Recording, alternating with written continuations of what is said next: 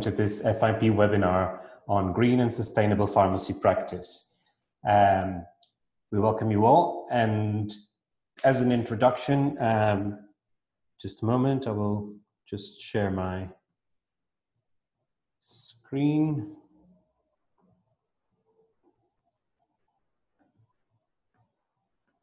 Minor technical issue here, apologies.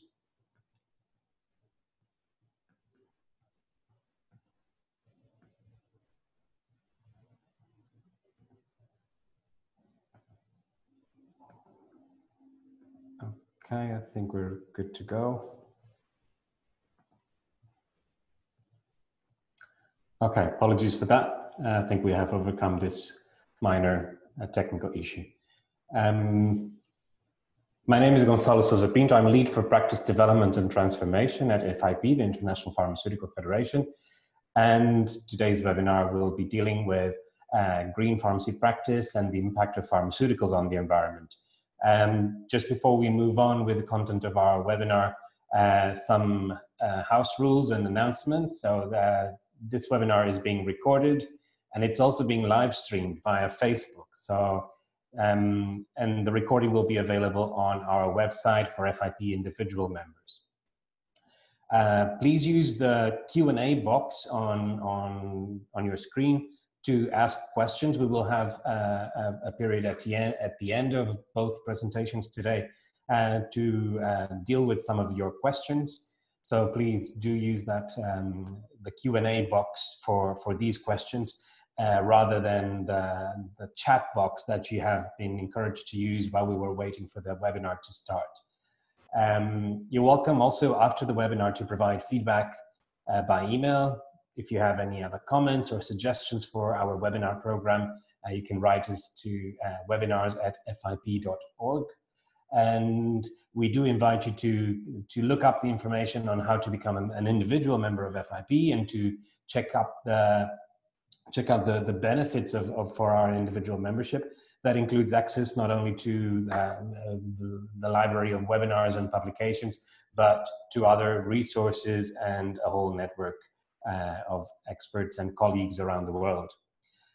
So we will now start with a brief poll or a brief quiz, let's say, on the contents of the webinar that we will repeat at the end to assess somehow the impact of this event, of this webinar, on your awareness, on your knowledge about the subject that we are discussing here today.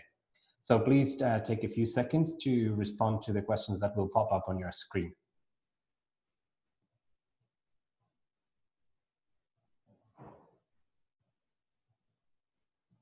APIs, if you're not familiar with the acronym, are active pharmaceutical ingredients. I'm sure that as pharmacists you will know, but sometimes it's just to clarify. So this is 3 questions that will pop up.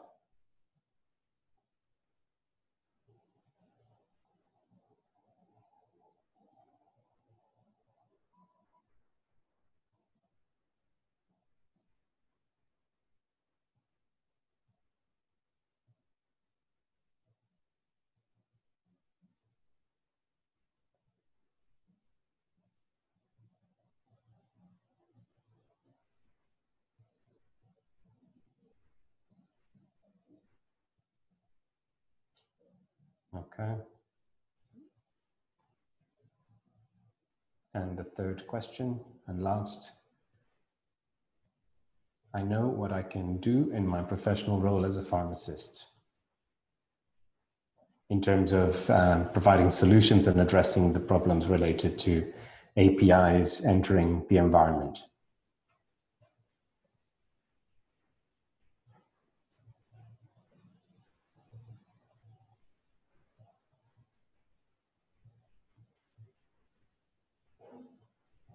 Okay, thank you very much for participating.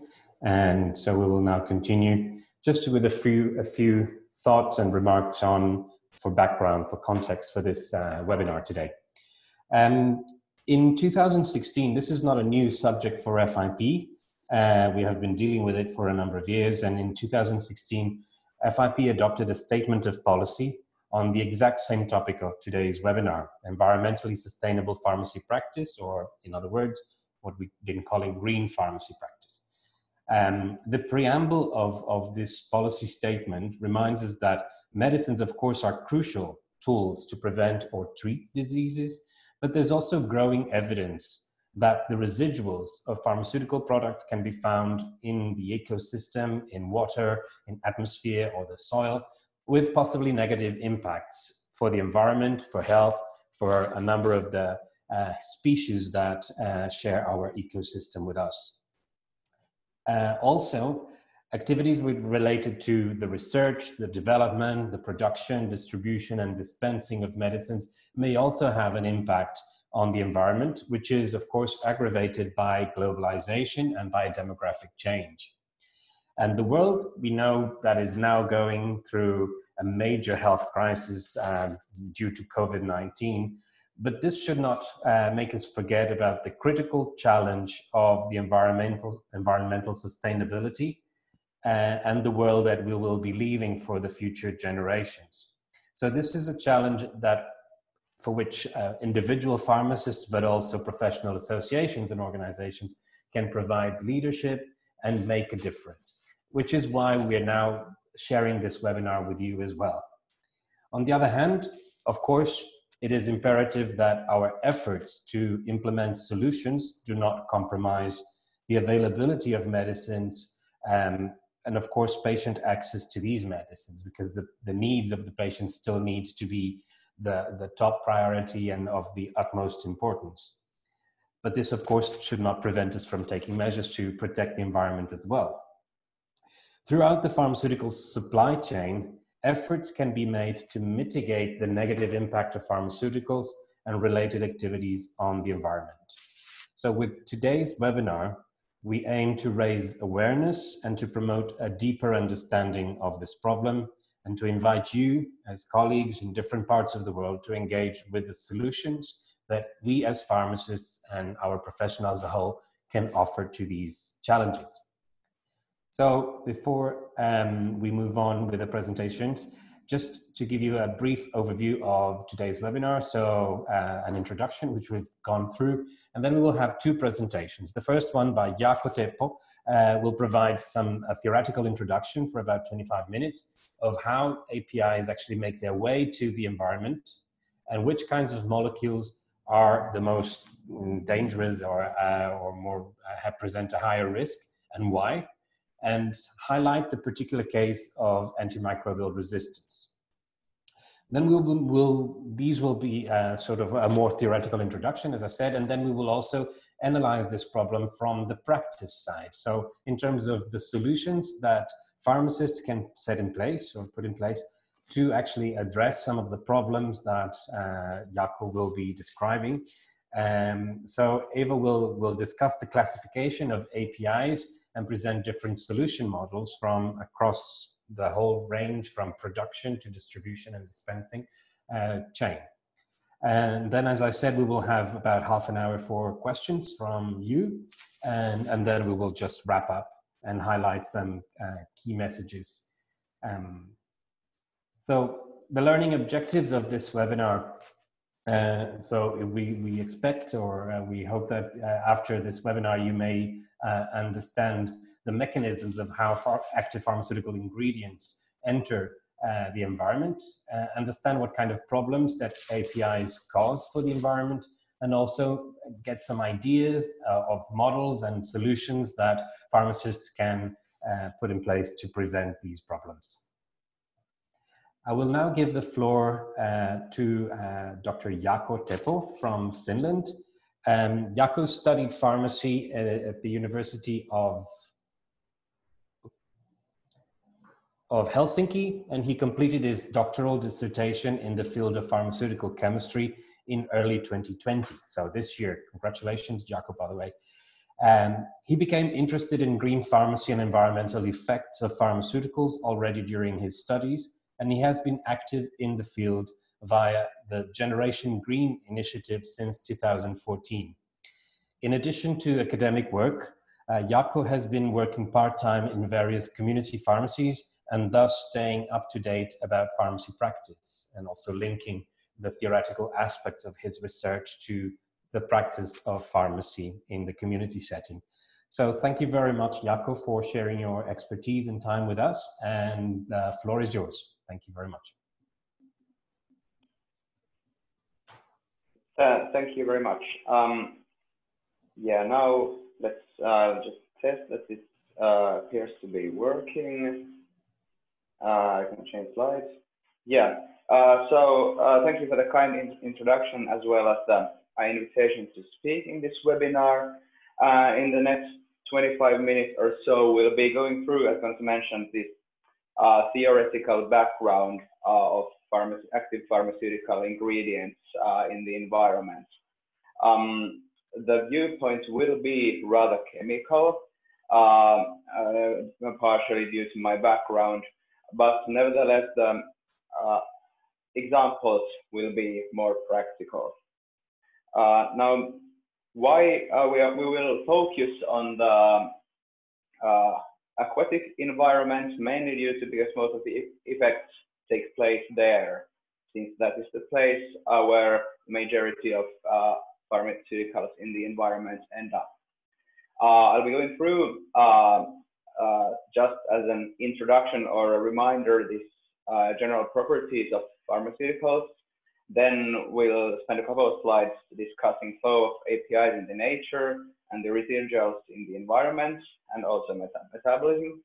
I have a couple of slides of wastewater management, but that is mainly for the interested audience, so I will not be going through them in detail. And then some by no means comprehensive, but rather as an example type introduction to where APIs have been found in the environment and what they have been found to do there. And finally, we will discuss some ways how ecotoxicity is measured.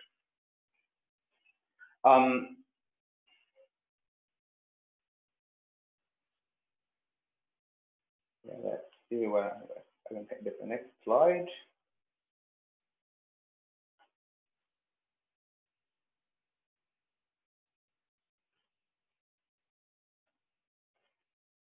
I'm having some problems changing slides.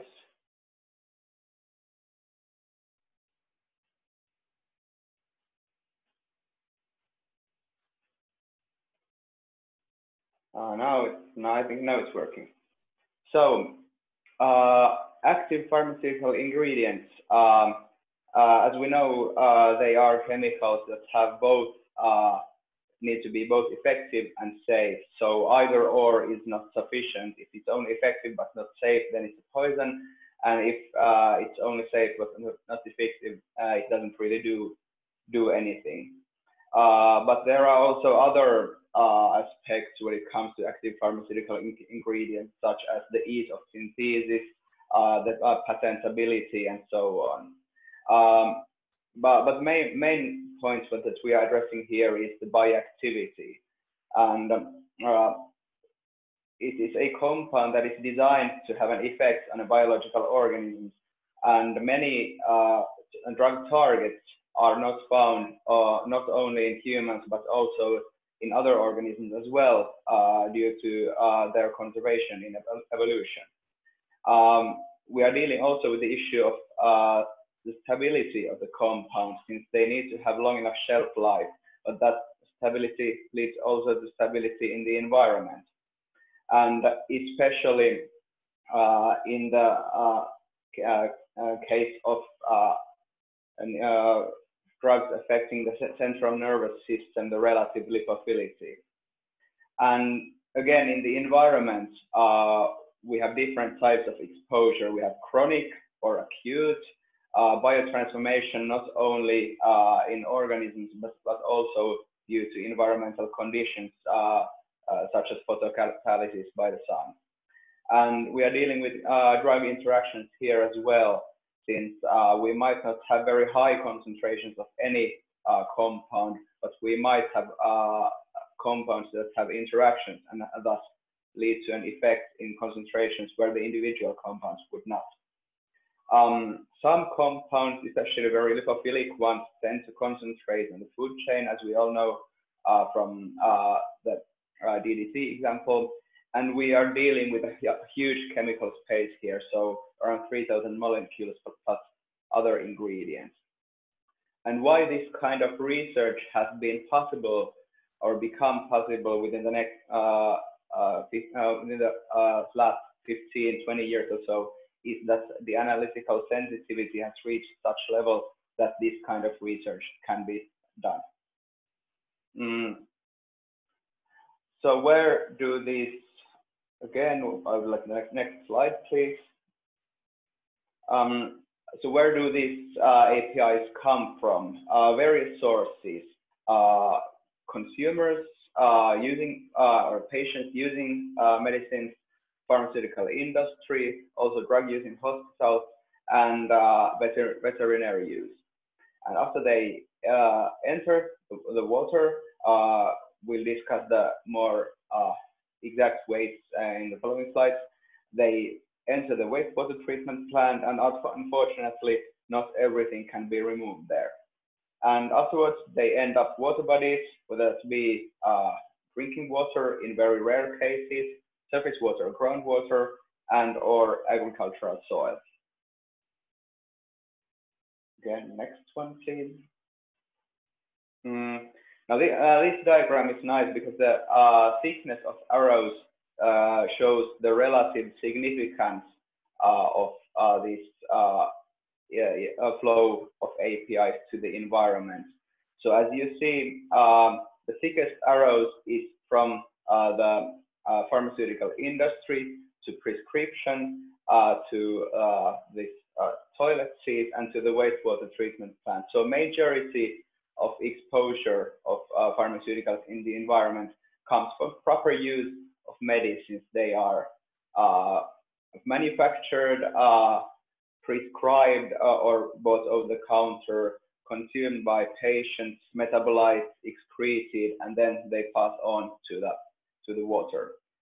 Slightly narrower arrows come from the pharma industry directly, or the drug manufacturing directly to the environment, and also due to medicine waste. And this very thin arrow from this water body to this glass of drinking water describes very rare cases of pharmaceutical residues entering drinking water. And in the second slide, this shows more or less the same with a different in a different way, highlighting also the role of veterinary use of pharmaceuticals. Okay. Next one, please. So we are dealing with not only these APIs, but biologically active transformation products of them and of additives. And this list of problematic APIs is by no means comprehensive, but these are the types of compounds that most typically cause problems in the environment. And next one, please.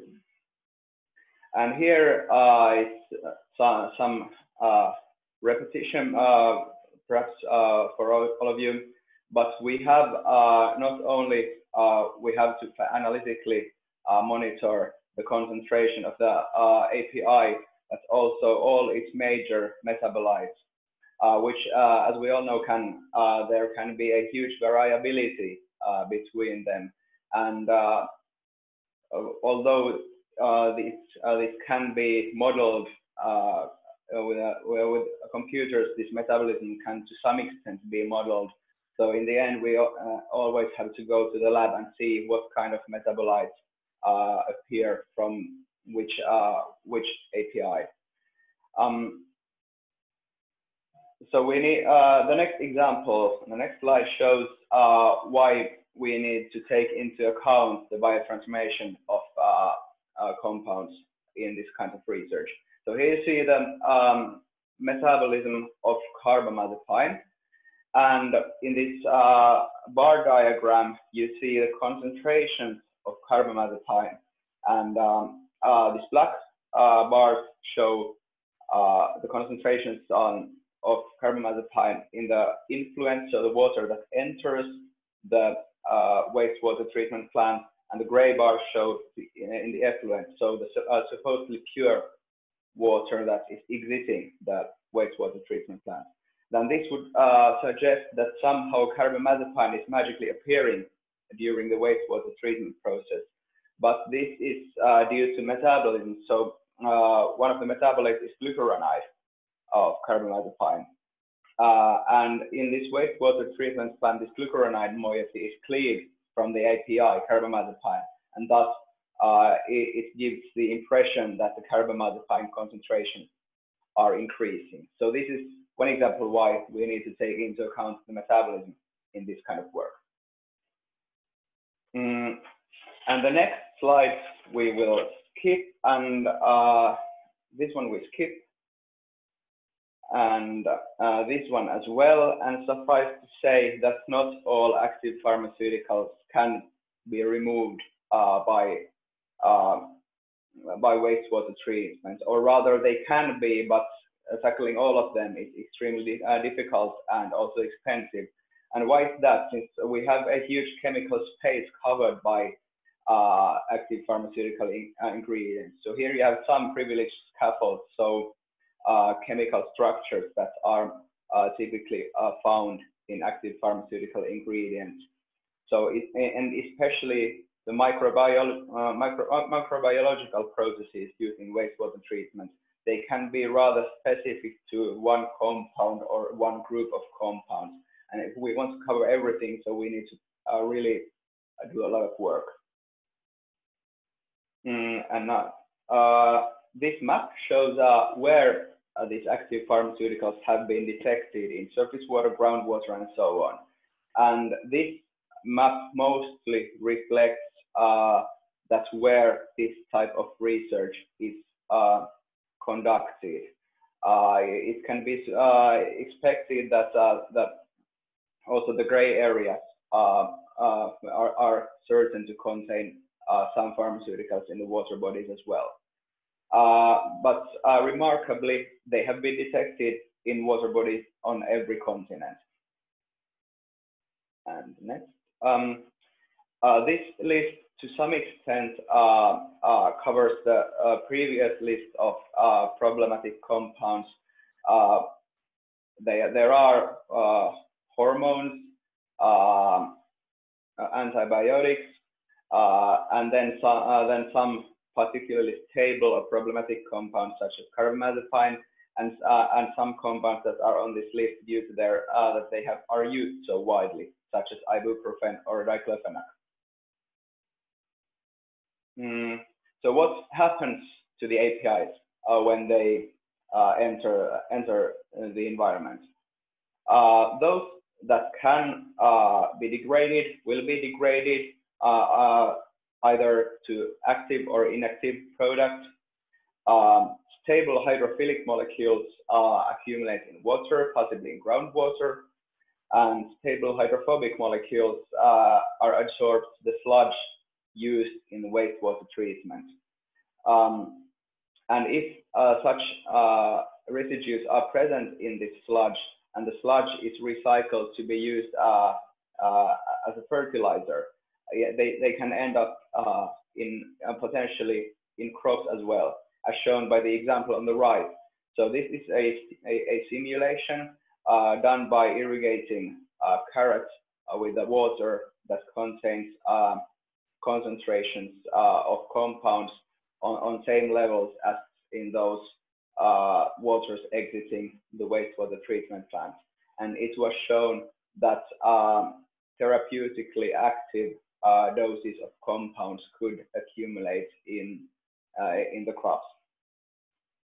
So just to emphasize that although this is a simulation, that there is potential for exposure to humans or animals as well.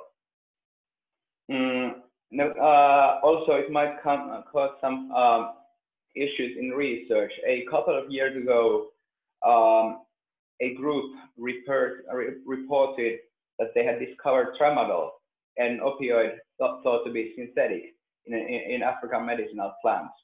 But in a follow-up study, it was found that not only this opioid was discovered, but also its metabolites produced by mammals. So this huge news of this synthetic opioid being a natural product were sort of debunked. Moreover, this tramadol in this plant was detected only in those areas where tramadol was used for farmers and cattle as well. And next one, please. So what might API do in the environment? This is sort of a collection of examples, of which not all I have time to go through, but in all of them the main problem is the biological activity of the API. And of this, I will go through in more detail some of these. Next, please. First, as promised, the focus is on antimicrobial resistance. So majority of the active pharmaceutical ingredients are manufactured in China and India. A lot of waste is produced, most of which is in solution. Cleaning the wastewaters is costly, but perhaps not as costly as one would think. So 1 kilogram, as mentioned in the last bullet point, is a lot of active substance, regardless of the active substance. And how this pharmaceutical pollution can then cause antimicrobial resistance. So if there are active concentrations of antibiotics in the environment, it can cause some selection pressure in the evolution that favors those strains or populations of microbes that have the resistance gene towards that specific antibiotic. Now, in the environment, there is always a lot of antibiotic resistance genes going around because they are a way of evolutionary competition between microbial populations. And also, as antibiotics are produced by bacteria, so they are a method of evolutionary competition. And most of these bacterial populations are non-pathogenic, but the higher the number or the higher the amount of resistance genes in the environment, the higher the probability that this population of bacteria can transfer this resistance gene to some other bacterium that might be pathogenic. So that's why also all the resistant populations in the environment are a cause to worry. This example was now due to residues from pharma industry, but the improper use of pharmaceuticals, it can also do that in the same way. And as I mentioned, most of the API manufacturing is in China and India, and it's not sort of very fair that the Western world has, if you will, outsourced the problem of resistant bacteria to these countries.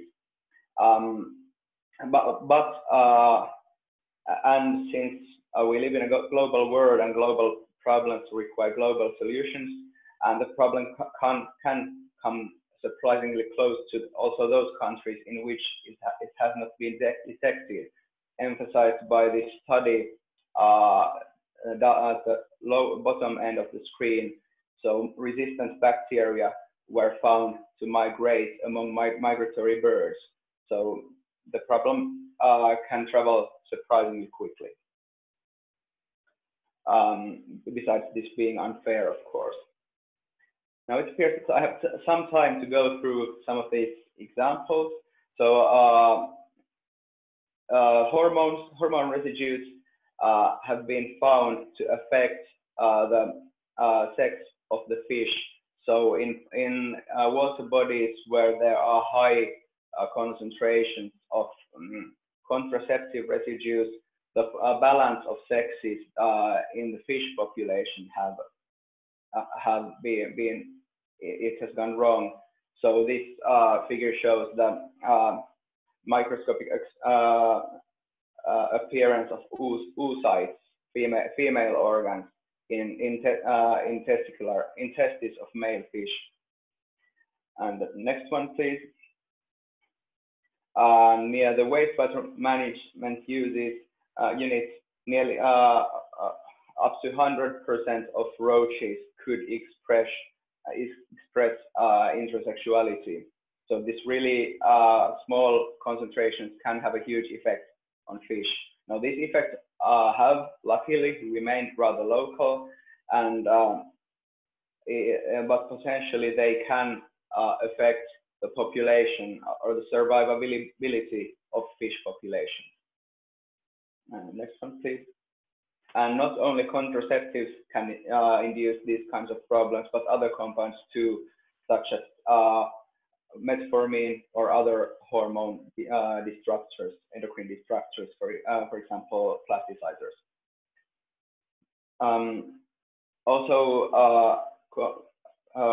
small concentrations of pharmaceuticals, here it's diclofenac, ibuprofen, and propranolol, they can affect muscles. This has been done in Baltic Sea blue mussels, and you see those strings that are that the muscle is using to attach to the rock. So they are weaker, and there's a few of them in muscles exposed to pharmaceutical residues. Next one, please. This one we'll skip, I think, as well as this one. They can be accessed later. But here, since this is the most famous example, this diclofenac, then we'll go through this. So in this classic example, in India, in some areas, diclofenac was given to the cattle, and once these carcasses, some of them remained in the environment, and they were eaten by vultures.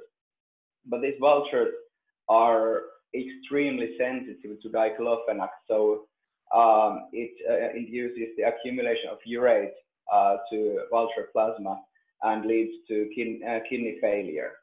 And populations of vultures collapsed in various places, but action was taken. Giving diclofenac to the cattle was stopped, and these vulture populations luckily have since recovered. Now we'll discuss the measuring the ecotoxicity. The rest of the examples are in the slides, which I think will be available if I'm not completely wrong. So ecotoxicity in the States, it has been part of the dossier of new drugs since 1980s, and the European Union published its guideline on the environmental risk assessment of medicinal products for human use in 1996 and updated it in 2012. But these dossiers concern only drugs that have entered the market since the publication of these. So everything that has entered the market before that remains largely unstudied.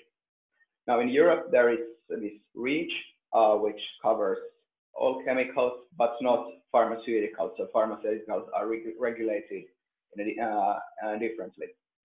And notably, also according to this European Union guideline, a marketing authorization is not or cannot be rejected due to environmental effects or risks of the drug. Rather, the studies that this guideline requires are a way to acquire information on how to handle the risks better.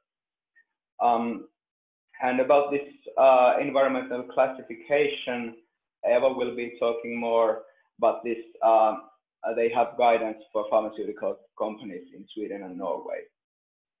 And the next slide shows a very crude measure of this evaluation.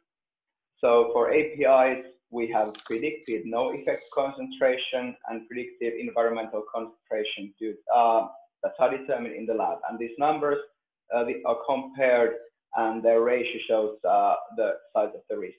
But note that these both are predicted. So we have two predicted values, so even more uncertainty in the final value.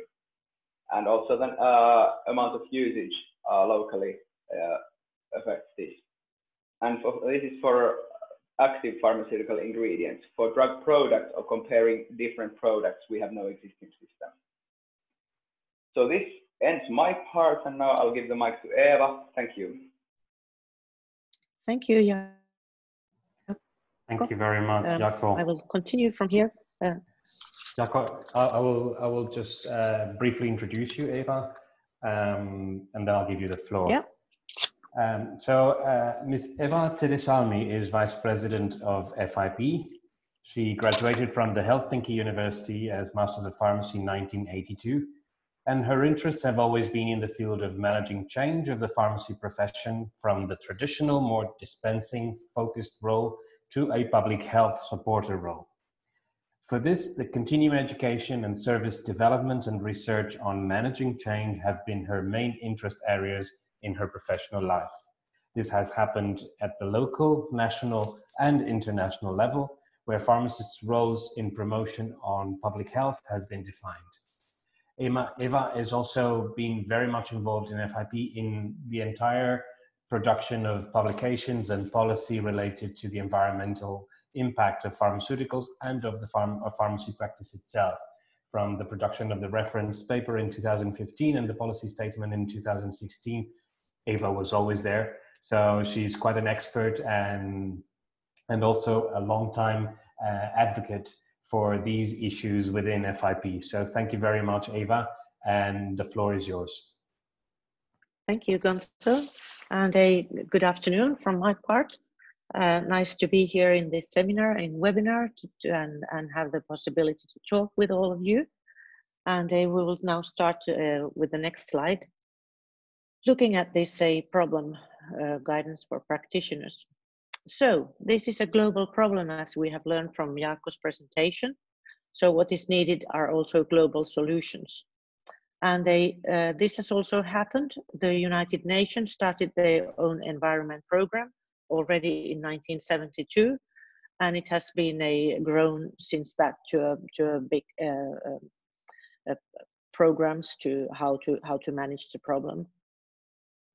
And we can also see that in the Sustainable Development Goals, on which the UN now is basing their activities, there are issues which are very closely related to the environmental issues and pharmaceuticals also. And there is also an ongoing discussion just now to should we add the AMR as an indicator to show how we are reaching the Sustainable Development Goals. So let's see what will happen with this issue.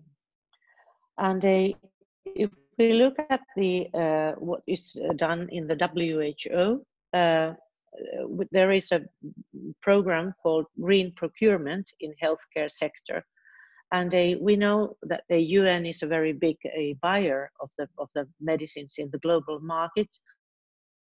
And for that, they have also understood that they need to have some guidance for their internal usage.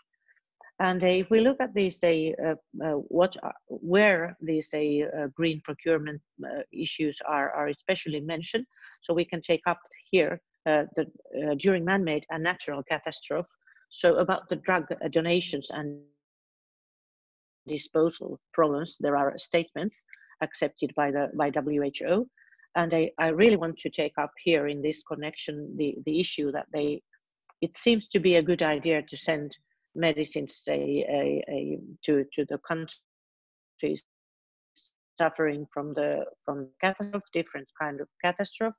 But in fact, it's never a very good idea to send a collection of medicines which the people don't know how to use them, what they are for something, etc., because then they only end up in a high piles of disposal waste things, and they are more causing harm to these countries which are getting them, instead of you doing any of the usage what the donators were thinking about.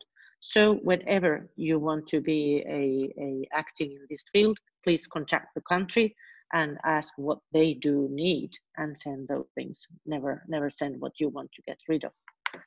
So the next point, which is already mentioned here, is about this Stockholm County Council environmental classification of pharmaceuticals. And we are going to talk about a little more about this in the next slide. And then the third thing is the Viennese database for this is to assist the hospitals and other healthcare settings to assess the effectiveness, safety, and environmental factors when procuring disinfectants. So these are just three different examples about what has been a thought in a field of procurement, what kind of things we should take into the consideration when we are talking about the environmental effects. And then about these classification systems, which Jaakko already mentioned, they are based on the API's risk to the environmental together with the consumption. Could I get the next slide, please? And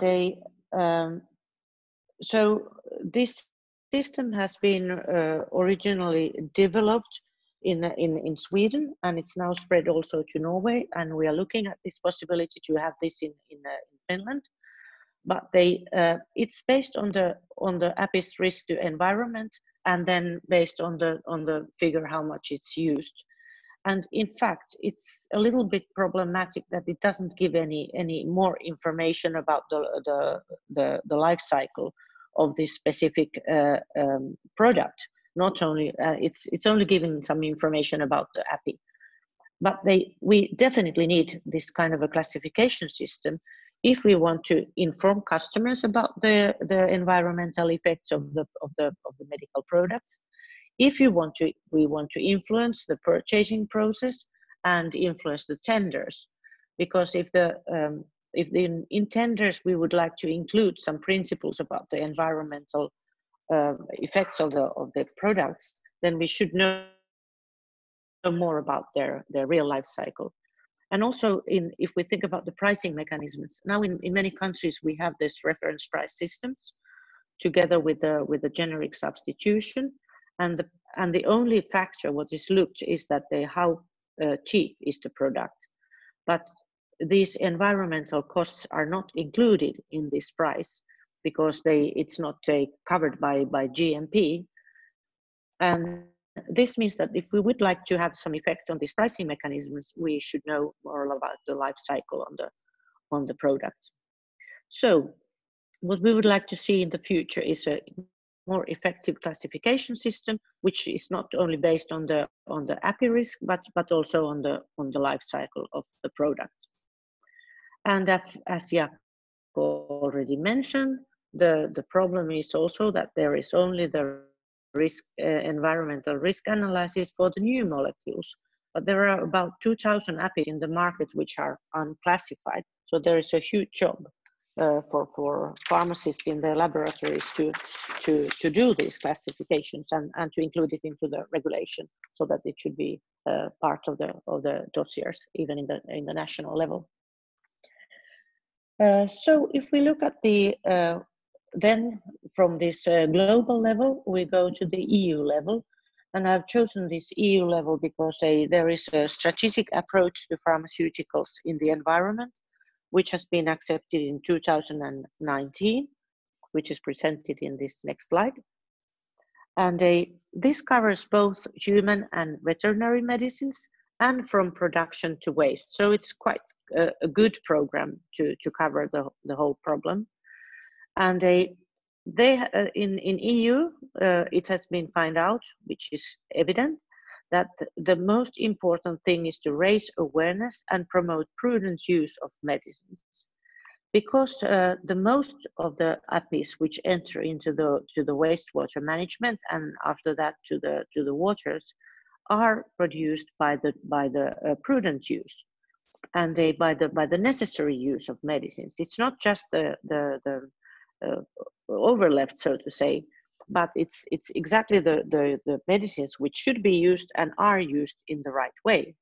So what we can do here is to understand the mechanisms of how to promote really the right usage of the medicines to avoid any kind of wasting. We also should improve training and risk assessment, and training of the risk assessment and training of the understanding of this classification system. We also lack a lot of monitoring data. So as Jaakko showed you in those analyses where the APIs are detected, so the gray areas were not places where the APIs possibly are not existing, but places where there is no monitoring going on. So a huge lack of data in these discussions. Also, the green design of molecules, which I will talk a little bit more later, is important. And then the reducing the emissions from manufacturing. And this is also the part of the discussion about where these emissions are let out. Because as you know, most of the APIs are produced in Asia, in China and in India. And unfortunately, the GMP doesn't cover any of these wastewater or emission issues. But what happens outside the factory, it could be a beautiful manufacturing plant fulfilling all the requirements of GMP, but not having any regulation what it should follow concerning the wastewater management. And this is a huge discussion going on also in WHO, that should we include to the GMP wastewater management part, so that we could help, for example, the AMR problem. We also need to reduce waste. And what we also need to do is to improve the wastewater treatment. And we know that the wastewater can be totally released from the APIs, but this means that you have to use this osmosis technology, which is quite expensive. And the question is that how to balance these things. Should we use it on-site treatments or something else? And as we already have discussed this antimicrobial resistance problem, so in the EU there is this European One Health Action, which discusses especially the problem of AMR. Then if we focus more on the FIP level, I will introduce you this document, Green Pharmacy Practice, Taking Responsibility for the Environmental Impact of Medicines, which Gonzo already mentioned. So first time when I remember FIP has really tackled this green environmental issue was already in 2009 when the Good Pharmacy Practice document came out. So there, in this famous document, we have in the when we look at the different roles what the pharmacists have. So the first role is to prepare, obtain, store, secure, distribute, administer, dispense, and dispose of medical products. So already then this function E, dispensing of medical products, and the function F, dispose of medicine preparations and medicinal products, has been discussed. And we have understood that there should be some national standards of the role of the pharmacist in this disposal issue. In this document on a green pharmacy practice and on the statement based on this reference document, different kind of this problem of the environmental pollution of APIs is discussed, and the mechanisms are described. but it also gives a different ideas what pharmacists in their different settings can do to tackle the problem. And if we look at those, so we can see in the next slide, I have make the asterisk for this, say, 4 different areas of activity. So the first 2 ones concern the people who are working in the research and development phase of the new pharmaceutical active ingredients. So in the drug development and research, there are these famous principles of green chemistry, and people developing the new molecules should look at the possibilities to follow these principles as far as possible. So to find whether these active parts of the molecules could be placed with the others which are as active as these already existing ones, but not so harmful to the environment. The next point is about the industry, and as I already mentioned, there should be as small emissions as possible, and the processes should also be as effective as possible. And this is, of course, even from the economical point of view, a good point for the medical industry. So I don't see any reason why every industrial plant should they try to do anything else but make them processes as effective as possible.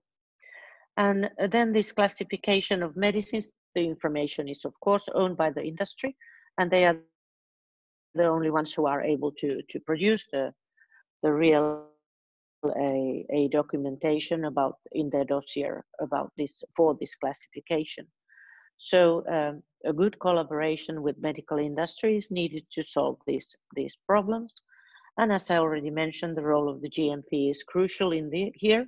There might be other ways how to implement the national environmental legislation to the medical industries, but if you want to have a global effect, then GMP is quite effective way to do that. If we then look at the other actors, we have the wholesalers. So for them, of course, it's to secure that we don't have any falsifications in the market. The logistics should be as effective as possible, and the procurement process very reliable. In hospital pharmacies, the pharmacists are part of the drug committee's work, and they are doing the procurement.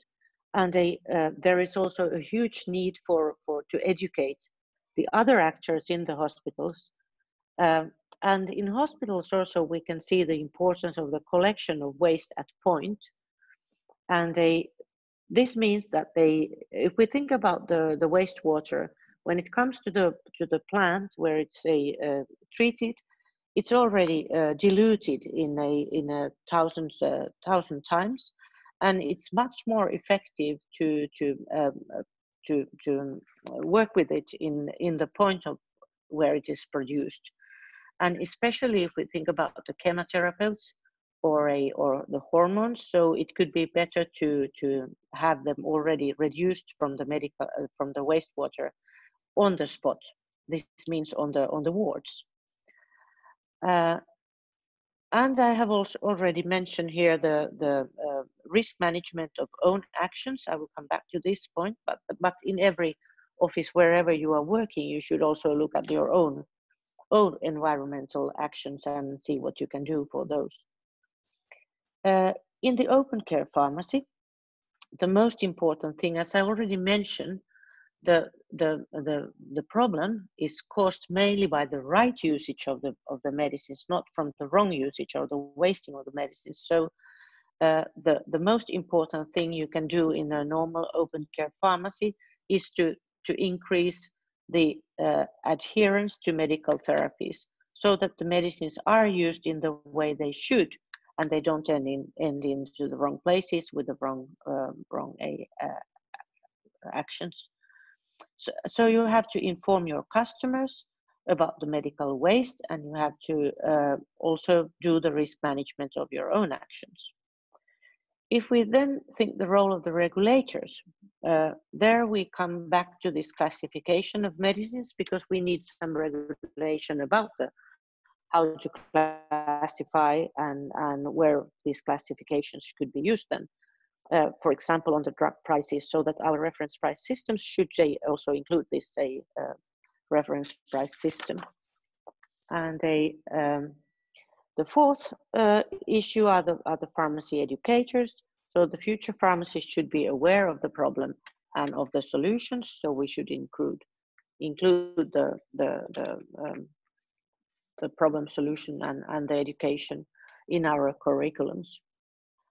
Then if we look a little bit closer to these things I already mentioned.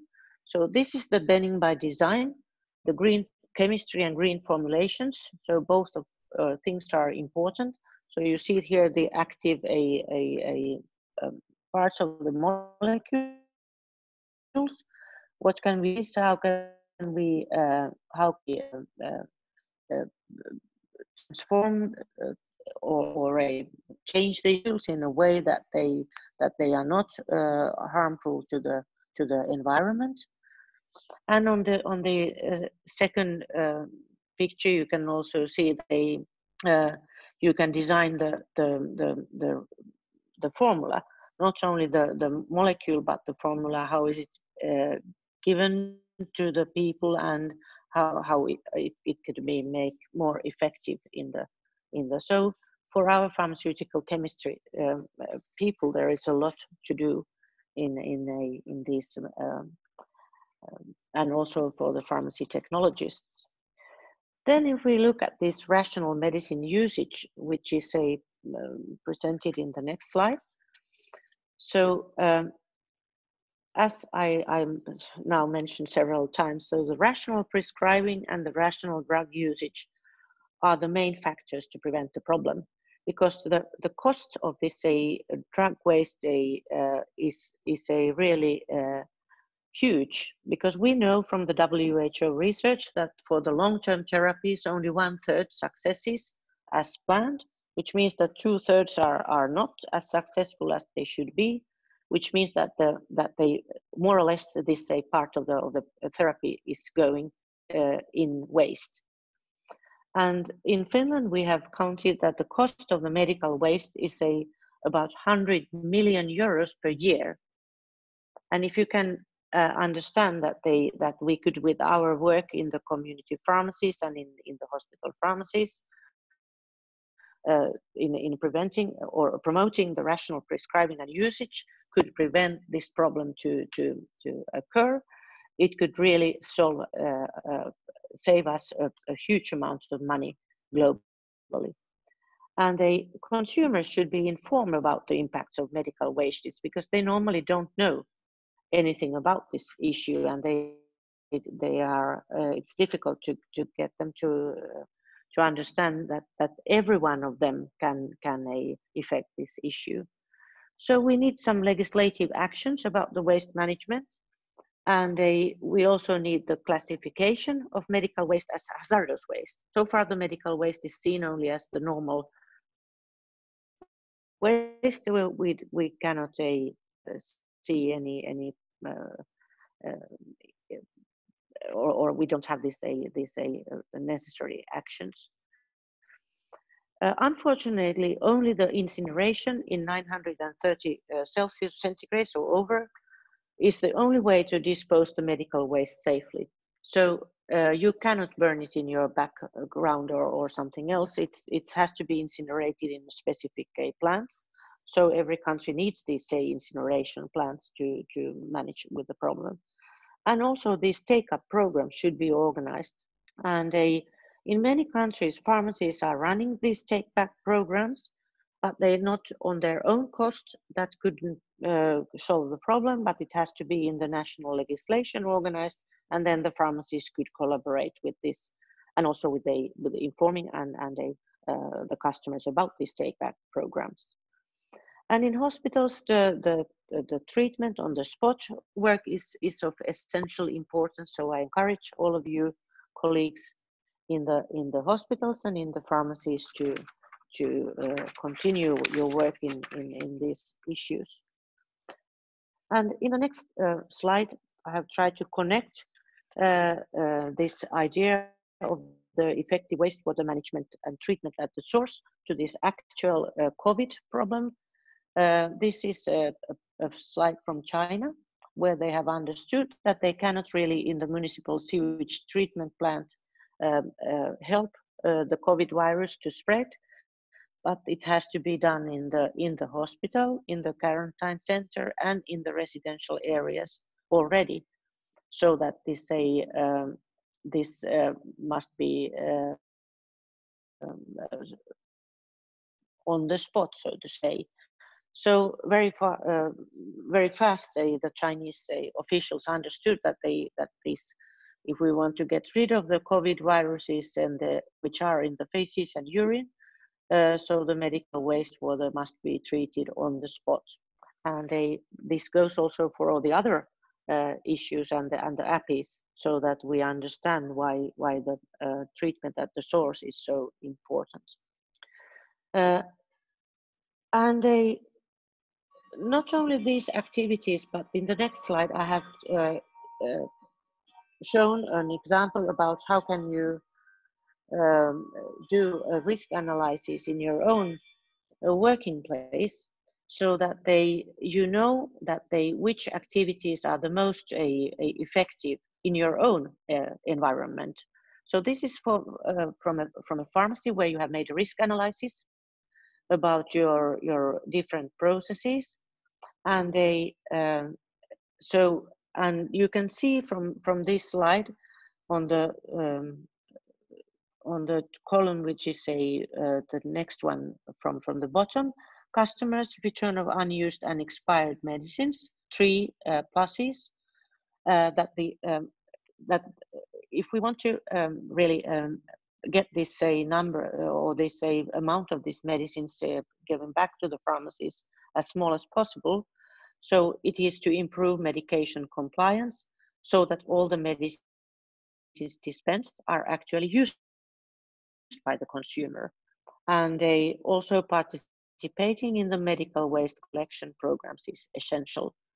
So with this risk analysis, this goes to the quality management of this problem. So it's also important that when you have made the risk analysis, you have taken the actions which are the most effective in your case. So you also measure how successful your actions are. And with this, you can measure the amount of waste collected to the pharmacy with your take-up program. Or if you want to really concentrate on your own environment, how much electricity did you use, and how much paper you consume in your pharmacy, etc., etc. So all these different actions can be analyzed in your different working environments, and you can use this knowledge to tackle the problem. You can even have a certificate for your environmental program if you are really interested on this issue. There are 2 kinds of certificates. The other one are for the offices, green offices, and the other one is for this environmental activities in total. The last thing I want to mention here is the pharmaceutical education. So this is what the educators can do. It is very important that the future pharmacists should be aware of the sustainable solutions and sustainable practice. And for this reason, these topics should be included and integrated on all pharmacy curriculums. And we've started this work in the Helsinki University with a program called Generation Green. If you are interested to have more knowledge about this program, we have just published an article about which is called a holistic approach to implementation of green principles and practices in education programs in pharmaceutical and medical sciences at the University of Helsinki. And this can be found in the Sustainable Chemical Pharmacy number 16. So I welcome you to look at this if you want to get more ideas about how to start the work in your own environment, which in this case is academic. So I hope with this you have got some kind of ideas what you can do in your own working environment. And with this, I give you the word back to Gonzo. Thank you.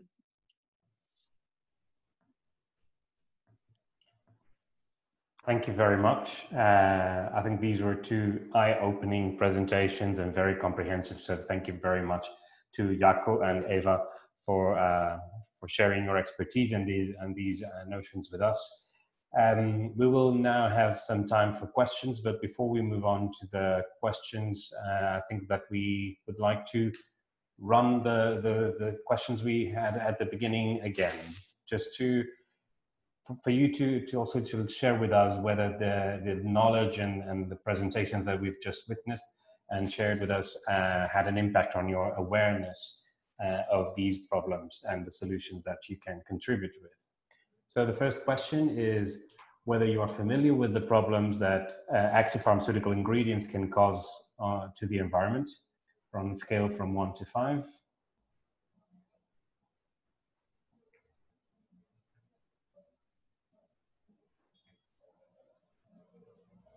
Very well. And so the result is that 35% of attendees voted for number four. So they have a relatively high level of knowledge, and 22% for number 5. So an excellent knowledge of these problems. So a vast majority either voted for 4, 5, or 27% also voted for number 3. Thank you. In the meantime, you can think of some questions that you may want to ask using the Q&A box, please. And the second question is, I know how the APIs enter into the environment. So your awareness, your knowledge about how these molecules make their way into the ecosystem. From 1, totally unaware, or to 5, you have a very excellent knowledge about this issue.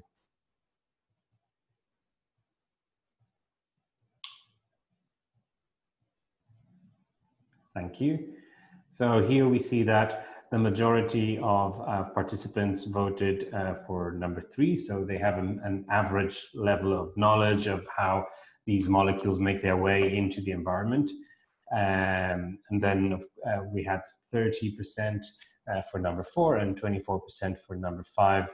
So there is a relatively good level of knowledge, and I think that this excellent webinar with the 2 presentations contributed to improving this awareness. And the third question.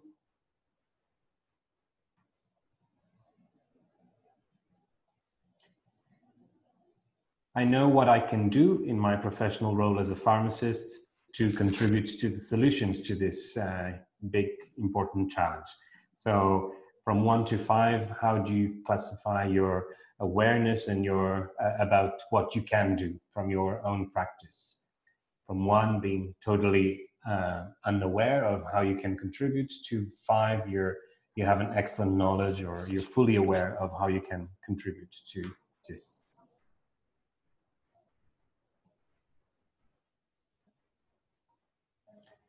Thank you very much. So we also see that the webinar had an impact in terms of the level of awareness of how pharmacists around the world can contribute to this problem from their own practice. So a majority of colleagues answered number 4 with 38%, but also number 3 with 31%, and 5 with an excellent knowledge, 24%. So definitely we are on the positive path, let's say, because few colleagues indicated that their awareness of their role in this problem is lower, let's say. So just now addressing some questions, and maybe the first one for Eva. if there isn't a general or a nationwide or a country system for collecting waste of pharmaceuticals through community pharmacies, what can community pharmacies do to offer a solution to this problem? It is very difficult if you don't have any national framework for this issue. But I think then it's even more important that you are taking care that there will be no need for take up program, so that you really look at that every medicine which is, say, dispensed, that the person also knows why is it dispensed and is able to use it, so that we have as little waste as possible.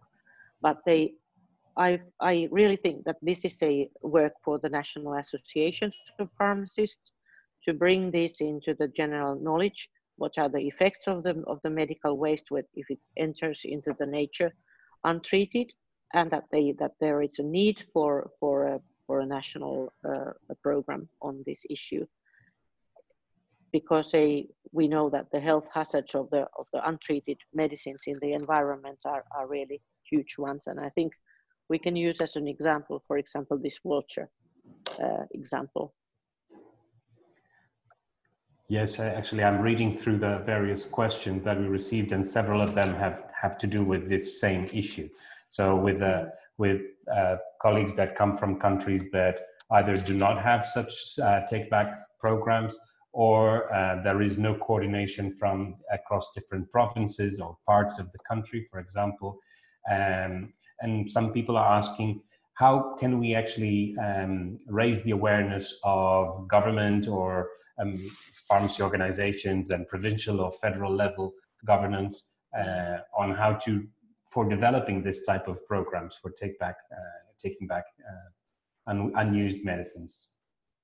Yeah, I think this raising awareness is the key word here. So you really, because you are now the ones who understand the problem, is to raise awareness of your governments who do not understand the problem.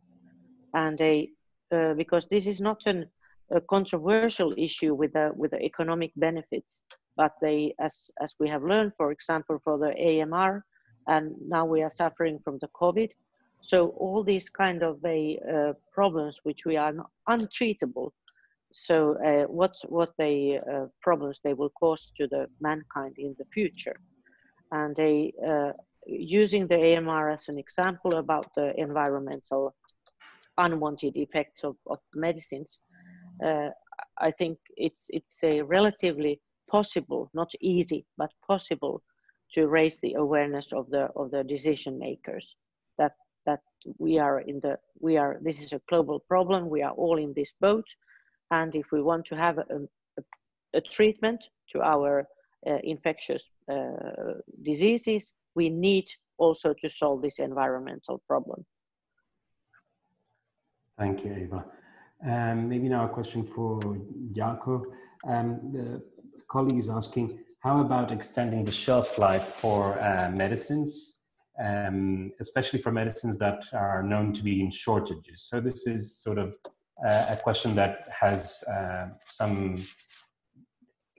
pharmaceutical chemistry, let's say, or pharmaceutical technology side, but also a practice side to it. So maybe Jaakko, you can address it from your perspective. Yeah, sure. So of course, the shelf life is important for all medicines, especially to those that are essentially required. So, but besides the chemistry of the compound, there are also other ways to achieve better shelf life, such as formulation technology and packaging, for example. And on the other hand, as shown by Eva, these examples of sort of benign by design compounds that are both effective and can be degraded in the environment.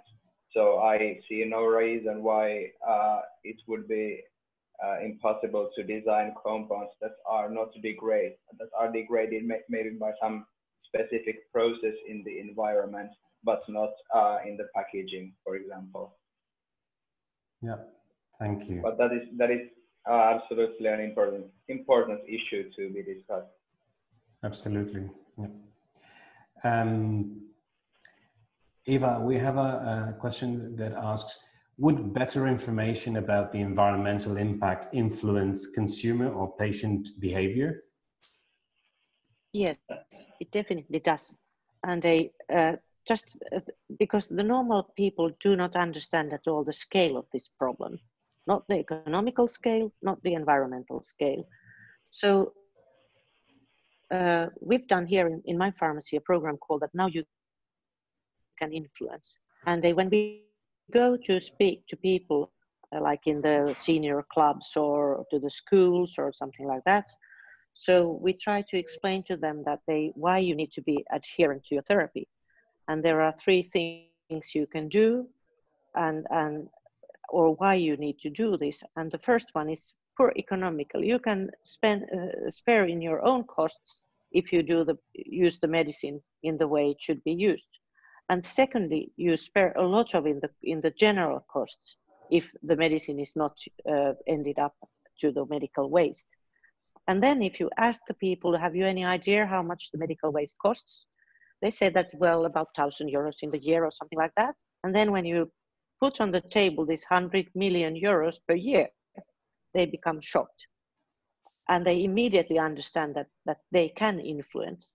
So yes, this is the answer. Yes, and I would imagine the same applies to prescribers as well. So it's not only a matter of cost-effective analysis, but maybe if some information on the impact of their prescribing decisions on the environment can have, maybe that can influence the choice of treatment for a patient, for example. Yeah, that's also the idea behind these classification systems. Of course, yeah. That you can choose a product which is, say, if you have different, let's say, antibiotics. So you can choose the one which is less harmful from the environmental point of view, but as effective from the treatment point of view. Because the whole idea is not of course, to block any necessary treatment, but to use it wise, be wise in your usage.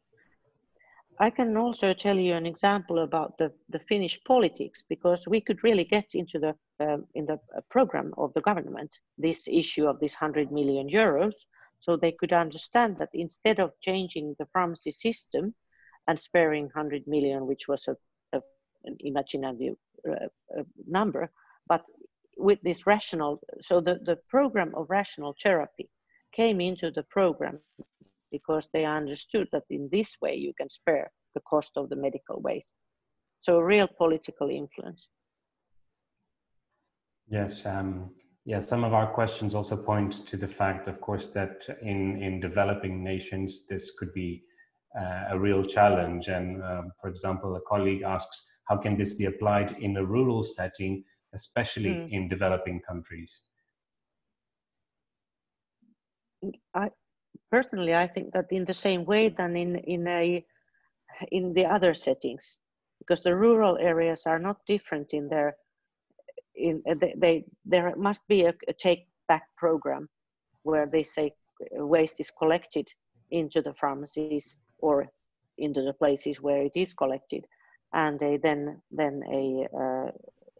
incinerated in the right temperature. So I don't think in rural areas you cannot have just it's not in your backyard. I mean, the rural areas, it's not the backyard where you can put all the medical waste and then hope that it vanishes somehow. Unfortunately, it doesn't do that. Exactly. Well, there's also questions and even a proposal from a colleague from the UK. If anyone wants to discuss undergraduate pharmacy learning outcomes in relation to the pharmaceutical impact of, to the environmental impact of pharmaceuticals, I'd be willing to discuss. And there's an email address. I understand that I'm able to share this because it's written here to share with the colleagues who are interested in this. That's a.m.astles, A-S-T-L-E-S, at hud.ac.uk. So that's Alison Assels. Thank you very much for that contribution. Definitely there's need for collaboration and sharing best practices also in terms of pharmacy education about this and curriculum design. there were actually other suggestions of collaboration as well, and we do have some undergraduate teaching on the topic in the University of Helsinki. So I typed the answer, including my email address, to the now in these answered questions. So feel free to email me on the collaboration as well. I will be returning to work in August. Perfect. Thank you very much, Jaakko. I really hope that the FIP could set up a forum for environmental issues so that we could there collaborate with all these people, whether they are educators or researchers or whatever. So we could go on with this idea. Absolutely, yeah. And of course, if AMR is part of that discussion, then it's such a relevant forum and a relevant project. Yeah. Too. Okay. So thank you very much for your both excellent presentations and for addressing these questions.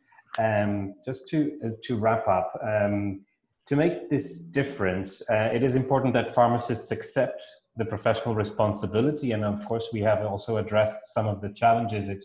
It's not only about individuals' willingness to contribute to these, but also in terms of pharmacy organizations and governance.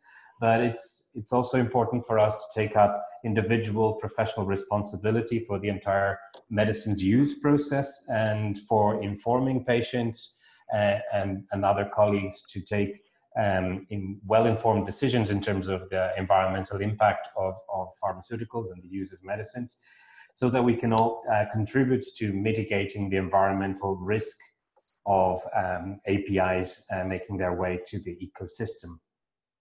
This responsibility extends across the entire medicine's use continuum, from manufacturing and distribution to prescribing, dispensing, and pharmaceutical care, disposal of unused medicines, and ultimately to the reduction in the discharge of metabolic waste into the environment.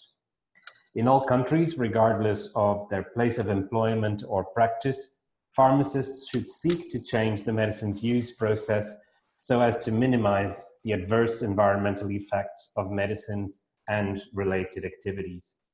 So thank you very much again. I will just share with you some information about the two upcoming webinars or digital events. One of them is tomorrow, and it's part of our series of events on the role of pharmacists in COVID-19. This one is tomorrow, key considerations for developing COVID-19 treatments, learning from the past and planning for the future.